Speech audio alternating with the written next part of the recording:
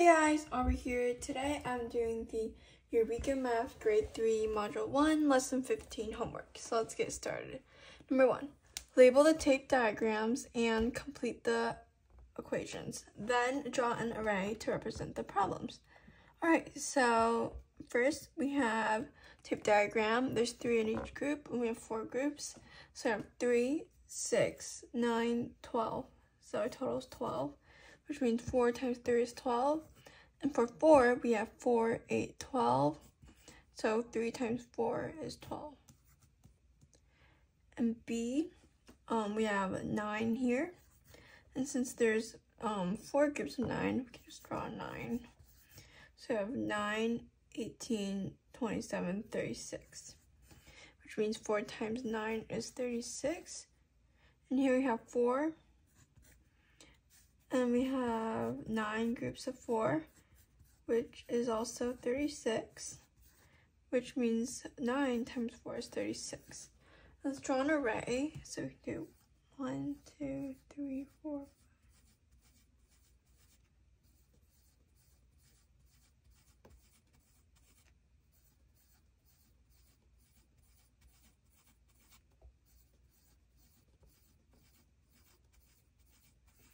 So that's our array. Yeah. Alright, next page. So C, there's obviously 6 groups, and there's 4 here, which means there's 4 in each group. So we can just draw 4 here and 2. And we can just fill the rest. So 4. So we have 4, 8, 12, 16, 20, 24. That's our total. That means 6 times 4 is 24. And over here, we have 6 here. That's 6. You just fill in the blank. So we have 6, 12, 18, 24. Which means 4 times 6 is also 24. We can draw an array. We can do like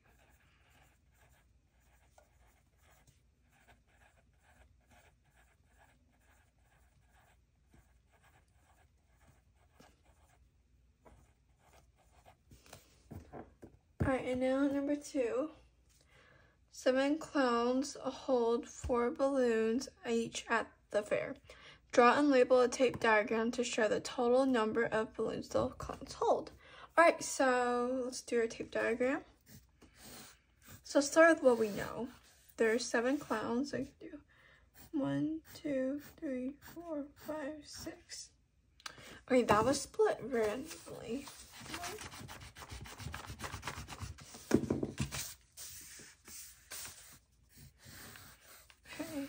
Yeah.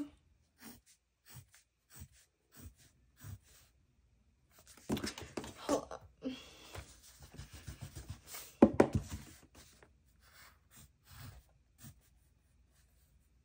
Okay, so there's 7 clowns.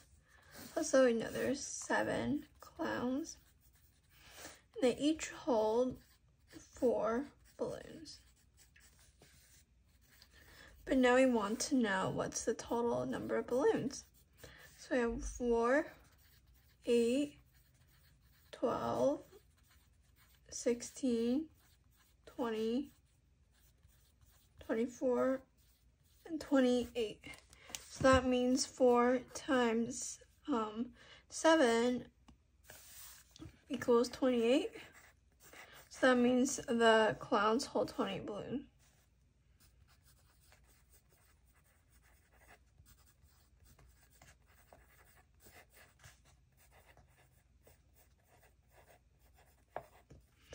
Number 3. George swims 7 laps in the pool each day. How many laps does George swim after 4 days? So let's see. So what do we know so far? We know that there's 4 days. Let's separate this into 4. But we want to know the total number of laps he swims after 4 days. And we know he swims like 7 a day, so.